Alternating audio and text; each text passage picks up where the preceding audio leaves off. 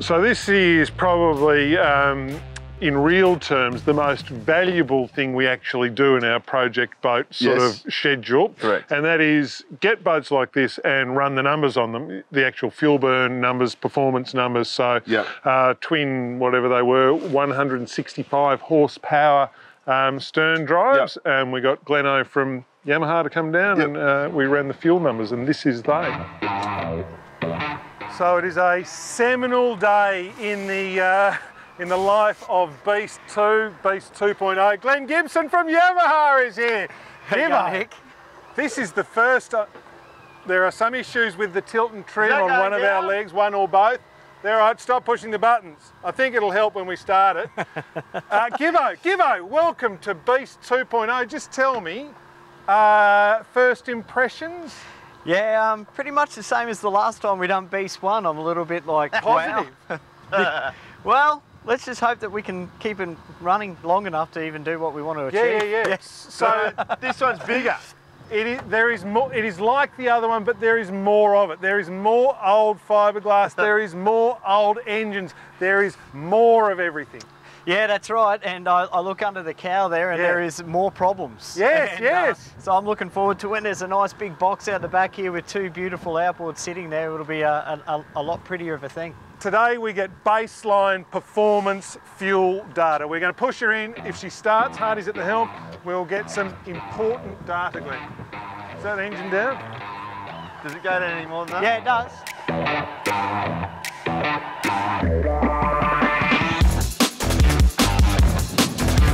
In she goes again. Wet feet, no wet feet.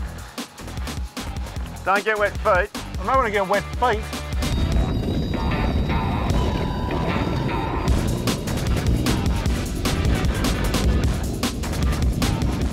She's going, Gleno! I don't know for how long though, mate. I don't know for how long though. Hey! She's going! Hey!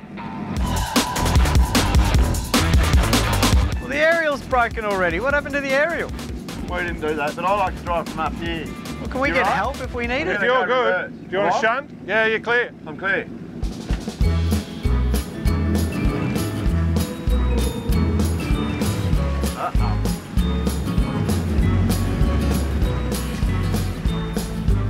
Okay. Gleno? It floats. She's a floater. We've got something to start with. Righto. Oh, here we go. She's a floater.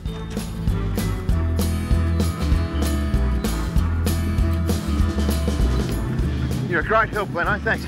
I didn't do anything. No. Or is that what you meant? Yeah. Whoa. I didn't pick up on that. Now, as is often the case, the engines require a bit of a tune-up before we leave port. Fortunately, there was an expert on hand.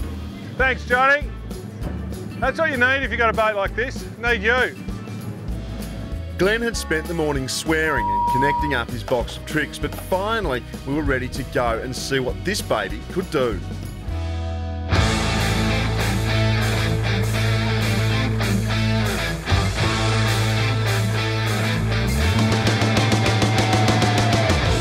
So, important work now happening, Gleno. We are both engines today. This is the happy part of today. That's 1,000, mate.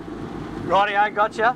That you are here and we have timed your arrival with both our engines, including the unhappy starboard engine, working. We've owned this boat for about 5 weeks, and in the course of that 5-week ownership, we have fixed a major oil leak, a very major fuel leak. We've had a rough running issue with that engine, but today, sounds perfect. Well, look, just to get it off the trailer today, we've had a gentleman come down and push on the distributor, which certainly changed things, and I had to lean on the leg to actually get it to trim down. But look, all in all, we're on the water, we're floating, we're able to get some data, we're going good.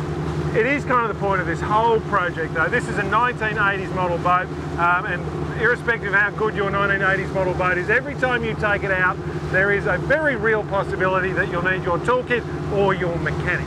Yeah, look, that's what's going to be interesting to see with this. This is a genuine old carbureted motor, you know, let's go back into our old Chevy days. And you know, we're going to be replacing it with something with the ultimate in engine management system, EFI over carburation.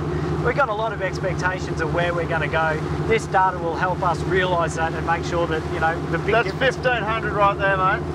Thank you. So Glenno, we're doing speed and we're doing fuel consumption and we're looking for economy and range and all those sorts of things. Yeah, it's exactly what we're going to do, is work out our speeds and our fuel burn.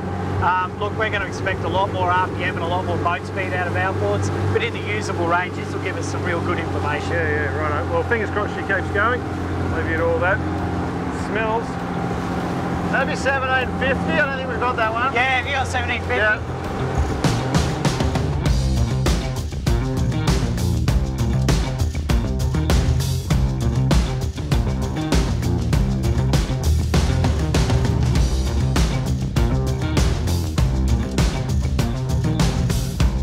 Two and a half. Oh, Look at this guy. real.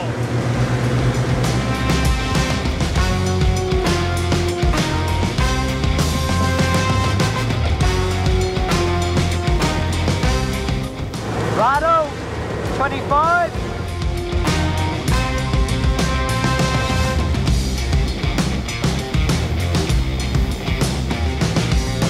This boat, I know that it's old. I know the boys are saying it's old and it's loud and whatever else, and those things are true. And look, you can do this and not really steer anywhere. It's very, very loose.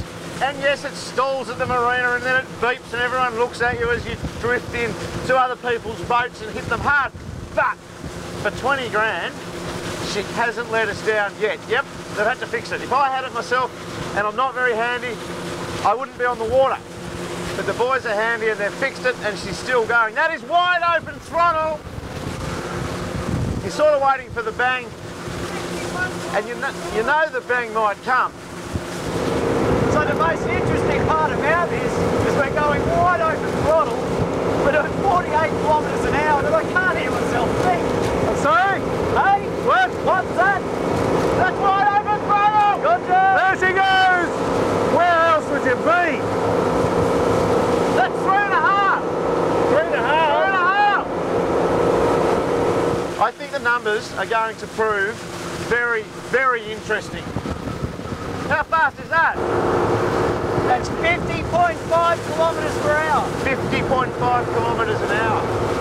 This boat, I know it's going to go bang soon, but gee, it's a good boat.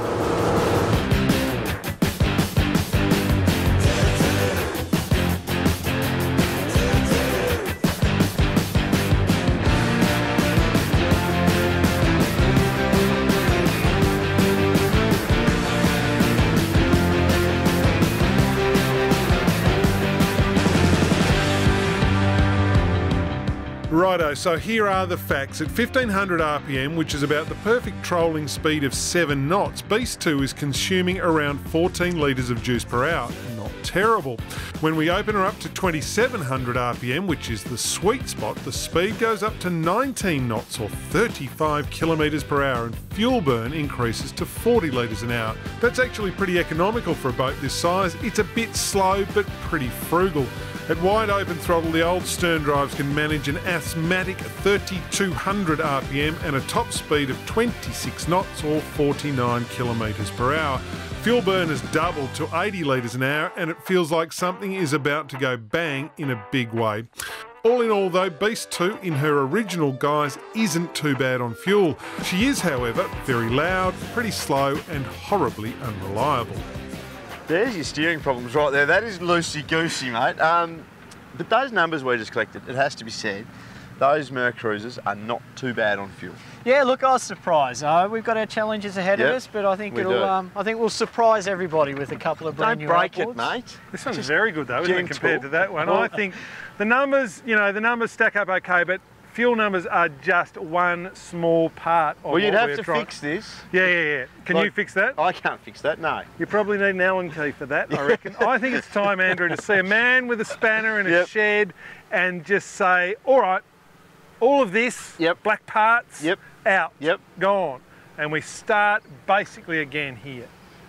What do you think? Some new bits right here. Brand spanking, press button, turnkey, new bits. Into gear nicely. Go fast too, fast. And quiet. Yeah. What? Huh? Here's a ring. Tinnitus, they call that.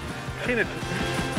We were expecting the numbers to be a lot heavier than that. It was a problem, wasn't it? It was a bit of a problem because we thought, what are we doing? We're taking those, 1980 stern drives out that basically don't use very much fuel. No, we were expecting them to be pretty hard on gas, They weren't working that hard, but, there was sort of a fair bit going on. But as it turned out, it was actually not a bad package. Performance was pretty good. Yeah. Fuel economy was pretty good. Reliability, not great. Not great, no. And top speed, not great. So we thought we'd had a little bit to work with. Yeah. But no, she wasn't a bad boat for 20 grand. For 20 grand, if you could put up with the maintenance of it, by all means, knock yourself out and go and get one. But we had bigger plans, obviously, Hardy. Indeed. And for the next instalment in the journey of Beast 2, we get about doing a spot of wrenching. You do. Pulling out engines, and that never goes well for us, a spot of wrenching. Oh, yes. If you're enjoying this little series that we're doing, please like and subscribe to our channel because we are going to be uploading plenty more of this boating content as time goes on. The little subscribe button and the bell and all that sort of stuff. But now, Andrew, yes, let's go to see Rogie.